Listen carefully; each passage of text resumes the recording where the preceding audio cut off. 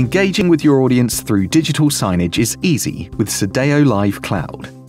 In this video, we will learn how to edit a template or presentation. So let's get started. Select the template you are going to edit, and the media zones will appear to the left of your screen.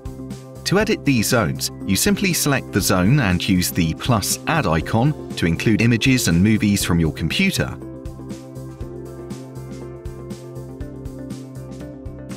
Or use the text interfaces to edit the rolling text or scrolling text message. Remember to save your edits as you go. To switch a scrolling local message RSS feed to an internet RSS feed, select the RSS icon and enter the URL. When you have finished editing, you can preview your presentation using the eye icon. Syndeo Live. Complete digital signage solutions for every sector.